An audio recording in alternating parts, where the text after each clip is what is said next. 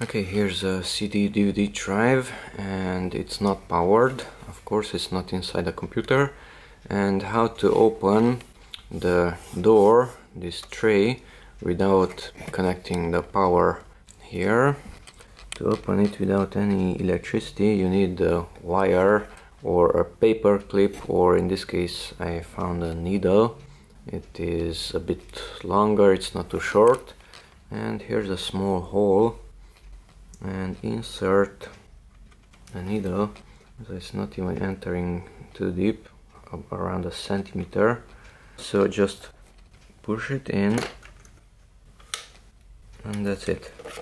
It entered that much, around 3 centimeters are necessary, and then the door can be opened.